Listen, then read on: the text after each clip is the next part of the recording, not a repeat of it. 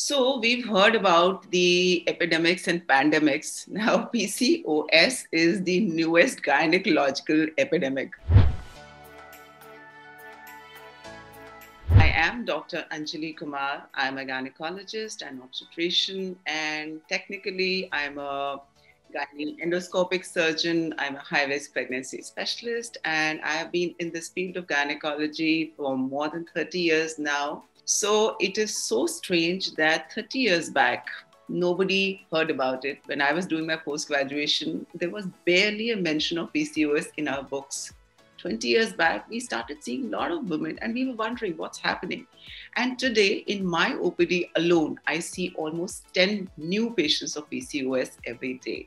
So that is the magnitude of the problem. Today, according to the latest statistics, 1 in 3 to 5 women, depending upon the geographical location, suffers from PCOS. So that's high is the magnitude.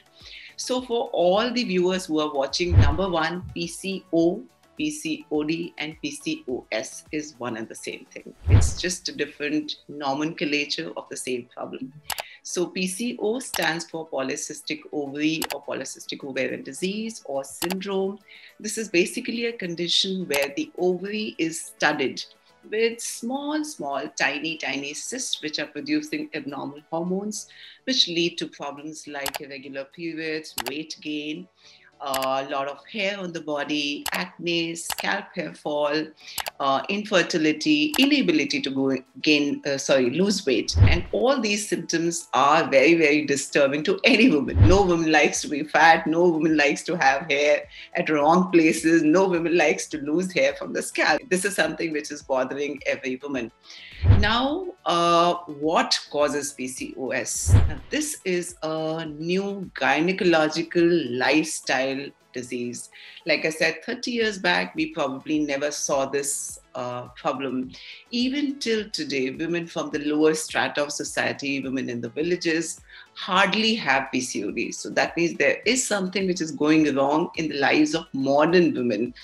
Probably the wrong kind of food, probably the sedentary lifestyle, overexposure to the screens, sitting all the times in front of the laptops, a lot of stresses and worries which come hand in hand with the modern lifestyle is probably the reason.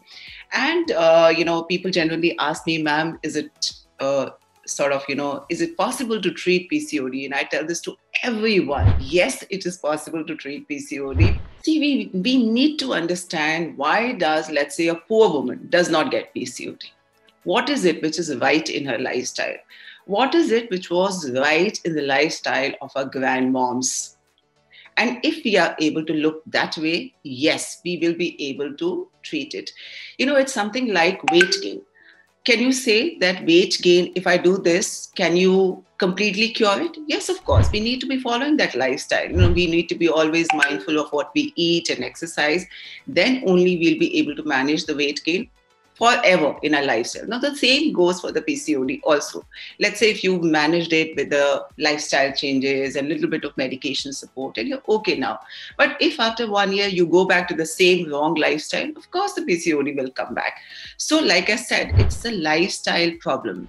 If you learn to take the lifestyle modification in the right way, yes, of course, you can manage it, you can treat it. We've had so many patients where we've been able to reverse the PCOD. So I truly believe if you handle the root cause, yes, of course, you can tackle it. Subscribe to our YouTube channel and hit the bell icon so that you don't miss any videos by us.